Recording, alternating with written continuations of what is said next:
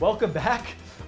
I'm picking up right from the previous video where I looked at the match function. The match function, which is a function that you can call on a string with a regular expression, will give you the thing the regular expression matches plus the captured group. However, if you use the global flag,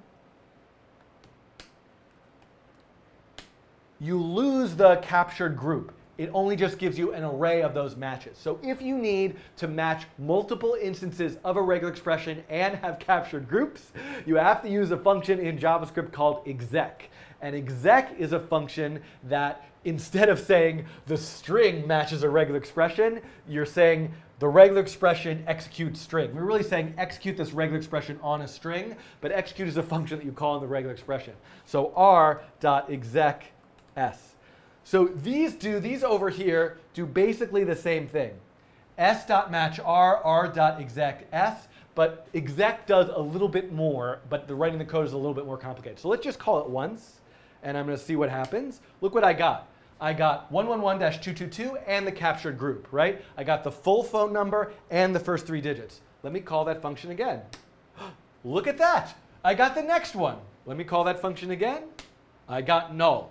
So what you can actually do with exec is call it continuously until you get null. And you just have to write your own loop to continue to call it. And there's some nice, really elegant ways of doing this in one long loop statement, like while this call bop blop not equal to null. I'm going to do it in a rather long-winded way just to make it as nothing with regular expressions is readable at all, to be honest. But I'm going to try to make it as kind of legible and understandable as possible. So let's actually do that in the code now. So this is the regular expression.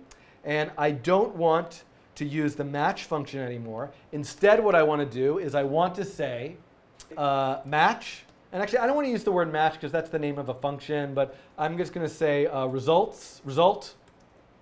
I can't think of what to say. Is the regular expression execute on the string. Now, as long as that result is not equal to null, I can do something and then do it again. So as long as that result is not equal to null, continue to call this again and again. And then as soon as it becomes null, you're done. Now what do I want to do?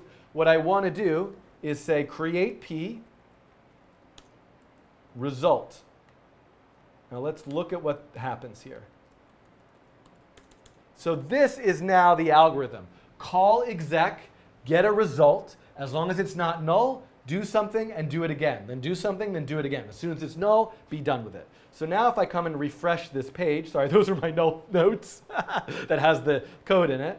I can do this, and you can see, look what I've got. So it's kind of spitting out the array, but you can see it's doing this. It's giving all of them. And if I refresh the page and say, and for,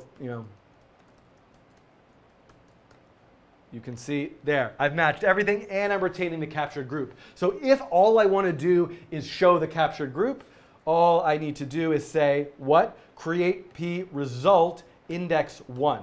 Because remember, what exec returns to you is an array of all the captured groups. Group 0 is always the full match, then group 1, then group 2, etc. So I can run this again, and I can hit submit, and you can see I'm just getting what was captured. So that's really the basics of using exec. I'll show you now that you can actually, you can write this, you can make this shorter. I think you can just say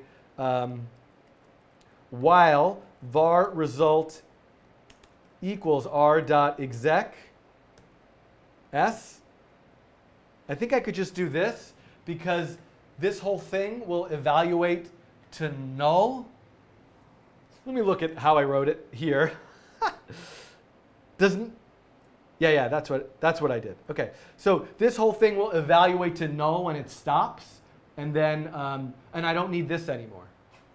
So I can actually just write it just like this. So this is kind of like a shorthand way of writing it, which I could also do. This should give me the same result. I didn't really want to go over that, but I did. Okay, wait, over here. Here we go.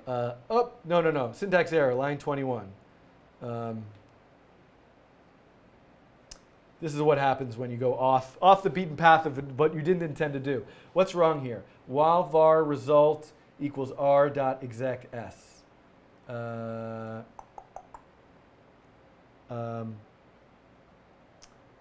Did that not work? Okay, hold on. Let me just let me copy paste this.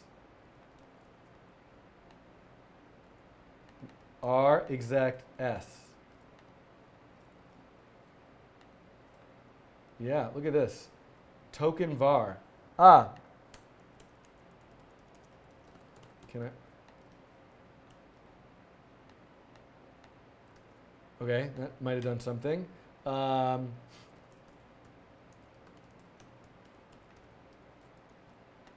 Yeah. So for whatever reason, so this is how. I guess I have to fix that in my notes.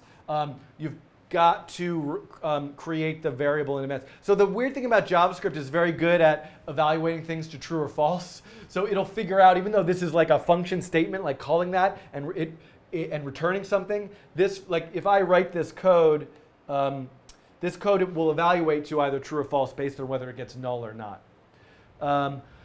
Okay, it's like falsiness, you know, truthiness. It's kind of like a little bit truth or not truth. Anyway, I'm melting here, melting under the heat and pain and happiness and joy and stress and all of that of regular expressions. So hopefully you've gotten a little bit about how to use exec in this video and how to be able to use capturing groups. But really, I'm kind of missing the main squeeze, the main event, which is looking at the functions split and replace. So the functions split and replace are used with regular expressions for a lot of text processing algorithms in JavaScript, and I'll show you those in the next video.